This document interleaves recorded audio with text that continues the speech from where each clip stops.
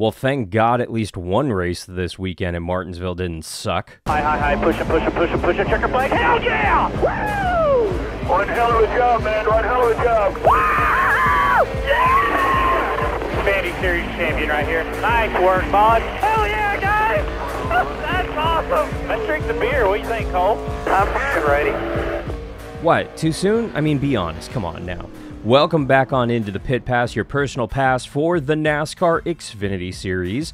I'm Alan Bailey. Oh, fun race at Martinsville over the weekend. Whenever the Xfinity Series goes to a short track, for some reason, it's really good racing. And we saw that this weekend, thank God, from at least one series at Martinsville over the weekend. We're going to go ahead and talk about Aric Almirola's victory. But before we get on into it, make sure that you mash that subscribe button so that you come back for the next video. And of course, log on to arnrace.com for the latest motorsports news.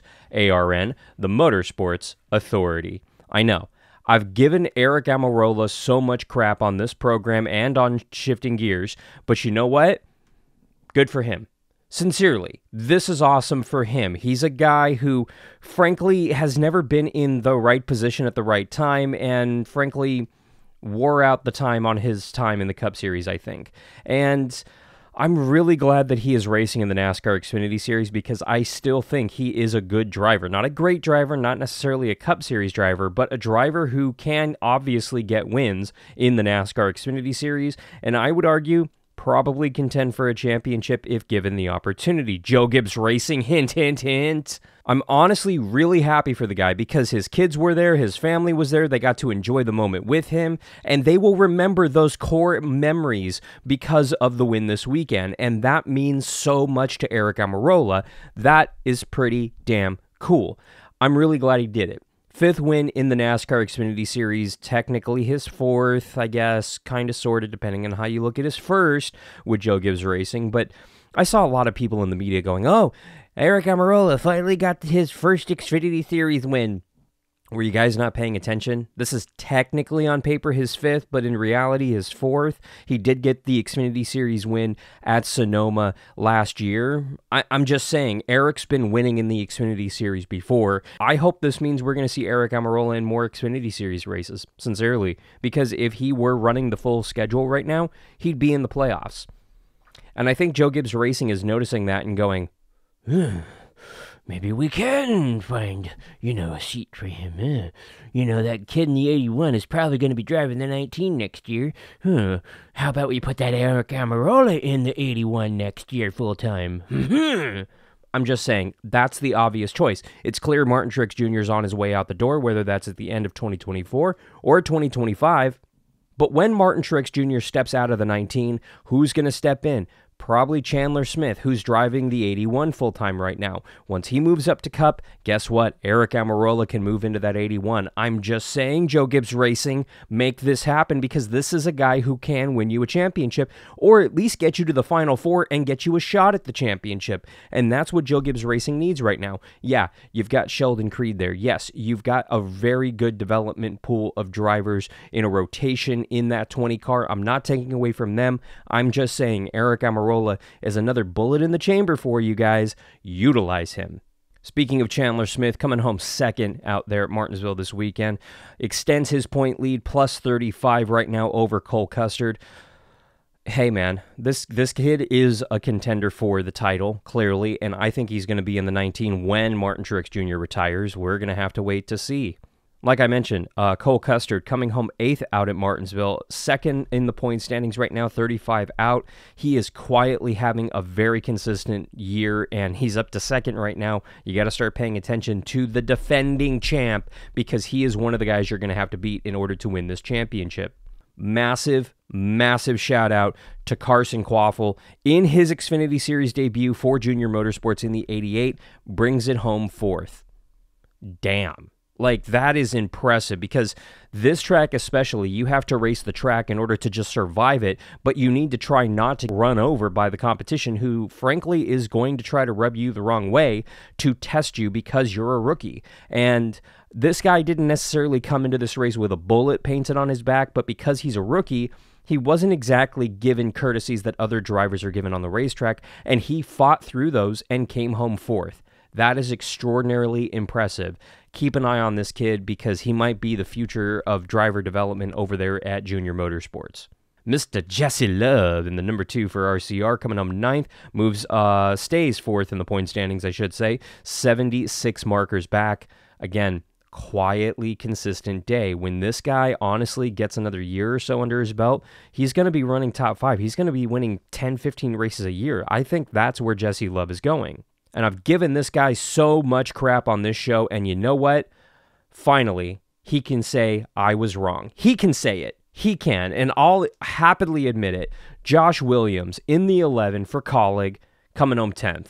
That a boy. He's got the talent, y'all. He just has been beating himself, and I got to give him props here. I really do. I've given him a lot of crap for not living up to his potential and not showing what he can do in this car, and he finally did that a little bit this weekend. And is this a start of, him rattling off a bunch of top 10s and really moving into a playoff contender spot? I don't know necessarily. He's 23rd in the points, 212 out, but you know what? A single victory definitely would erase that, and he'd be locked into the postseason.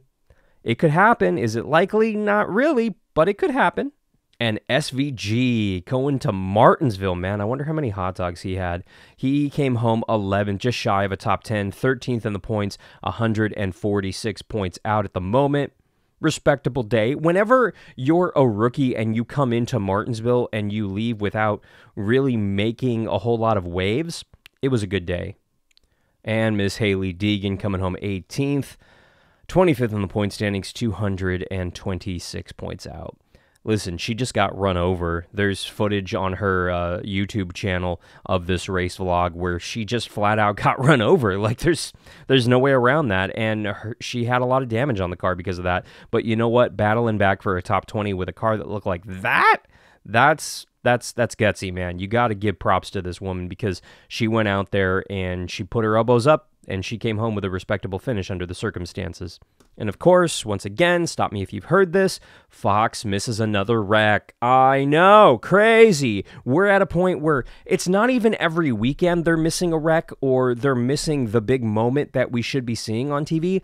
It's every damn race at this point. It's just so sad. It is such a disappointment that Fox cannot put on a quality broadcast and can't cover this event properly. They have a massive TV contract, so I know they have to sell 10 bajillion spots in order to justify their large bonuses at the end of the year to the executives, but I don't care. Do not sacrifice your product just so that these bozos in the boardroom can go ahead and get a bonus. It's just stupid.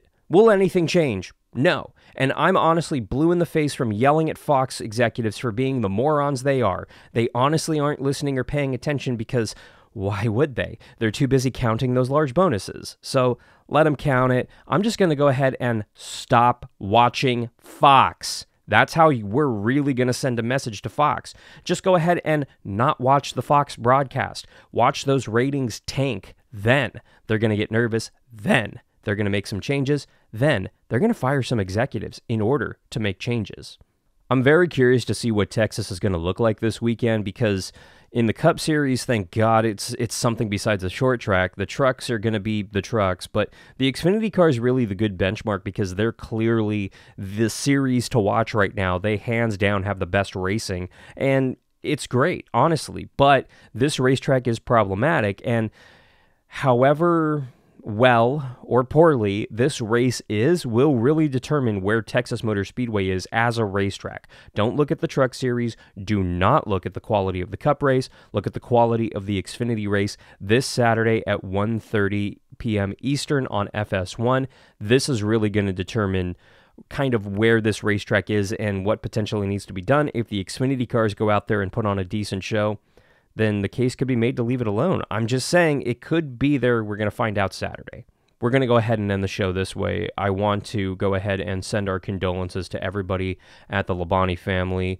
Bobby Labonte and Terry Labonte, past NASCAR Cup Series champs, both made the announcement this week on their social media that unfortunately their father, Bob Labonte, passed away this week. Bobby Labonte posted on his Twitter account, "This week, Terry and I lost our dad.